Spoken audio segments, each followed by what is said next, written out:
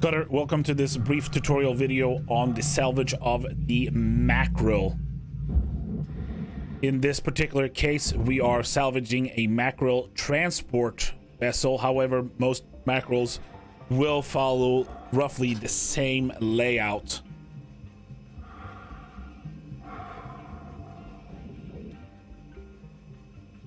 I trust that you already know how to access the vessel and to depressurize your workspace, so we are going to start with the first things first, cutting out the floor. The floor of the vessel is attached with these cut points, which can easily be identified through your visor as yellow, and we'll simply cut them out, allowing the floor to sink down below the vessel.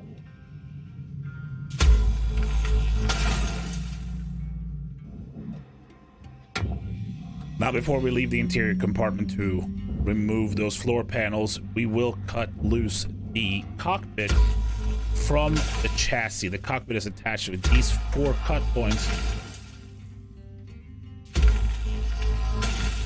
And that should be all that holds this cockpit to this chassis.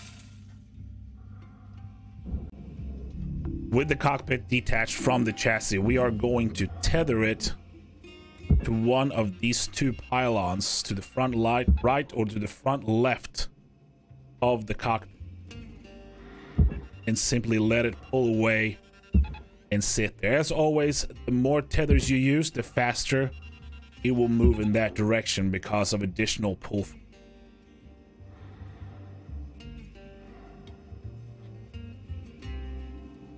This cockpit will be addressed later on. The next step is to address the reactor. On most Mackerel models, the reactor sits open in the reactor room. There may be a control panel and additional tubing in this area, which then will need to be addressed. Those lessons will be in a separate video from this. For this example, the reactor is sitting open in its housing, and with the floor removed, it can simply be tethered and pulled straight down to the barge. While you are in this space, make sure to flush out the thrusters. Next step in the process is to cut the roof off. The roof of this vessel is attached in the exact same way as the floor. 2 cut points per panel. You just need to be cut and allow it to travel away from the vessel. You also want to cut the 4 connection points that attach the engine bay to the rest of the ship.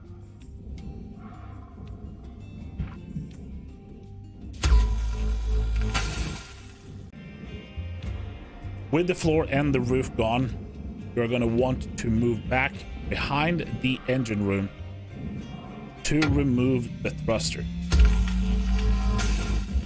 Different models will attach the thruster cap differently.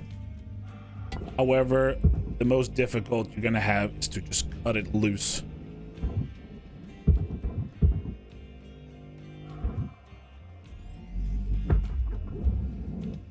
The thruster in itself slides straight out of its housing and can be easily tethered straight down to the barge.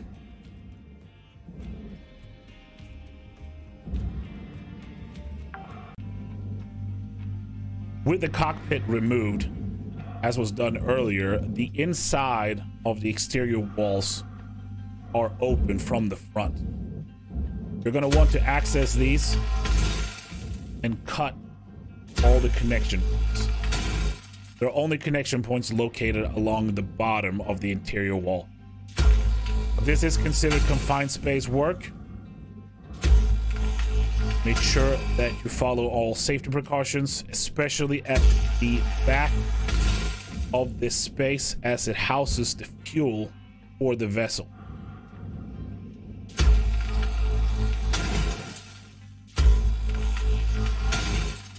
In this particular configuration, the fuel tank is what's holding the back area of the vessel together. Removing the fuel tank is going to allow that last panel to move.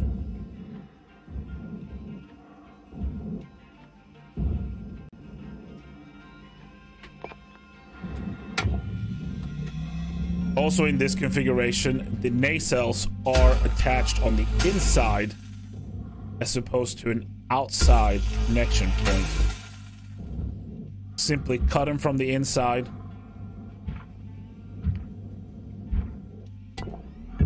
and tether them down to the barge.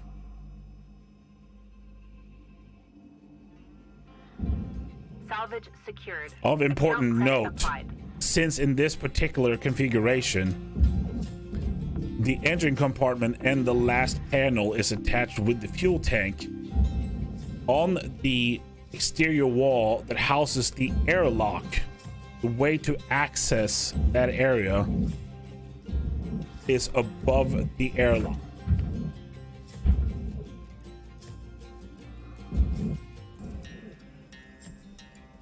With both fuel tanks removed and exterior walls removed, the engine compartment itself is going to come loose from the chassis. Please be advised that in some cases, the engine compartment comes loose when you disconnect the 4 connection points within the chassis itself. This is dependent on model to model.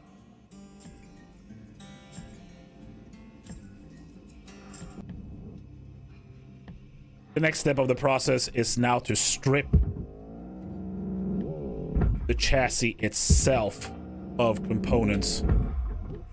All these components is going to hold some value, but depending on time, you may want to consider only addressing things that are going either towards a work order or a certification that you are working on.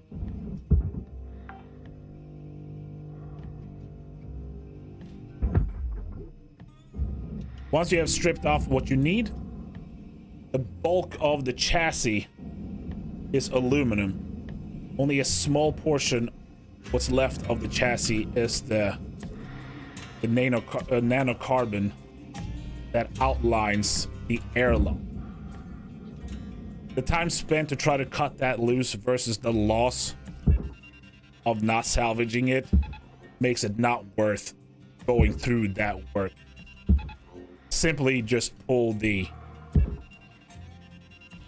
entire chassis structure to the furnace.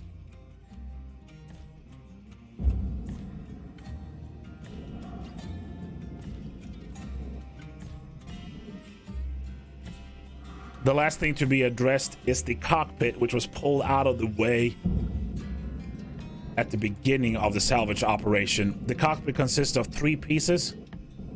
The center cockpit that houses the actual compartment for the pilots, and the 2 outer walls on either side. Within the outer walls, you will always find coolant tanks. There are 2 ways to address these. You can either try to get them out through this small space. It may prove to be difficult, depending on. Or you can cut that wall and then access them. Regardless how you decided to deal with the coolant tanks in the side walls, the last step of the process includes stripping out the cockpit for any components you deem necessary and scrapping the rest of the cockpit. The bulk of the cockpit is still made out of the nanocarbon. Few areas you have aluminum. Again, the value of trying to cut that aluminum out may not make it financially feasible to spend a lot of time on it. Thank you for your time and for watching this brief instructional video. As mentioned at the beginning, the Mackerel comes in several different models. However, the information that you have gained from this video will help you salvage those other models as well. This is a company mandated training. To verify that you have taken the training, please hit the like button below.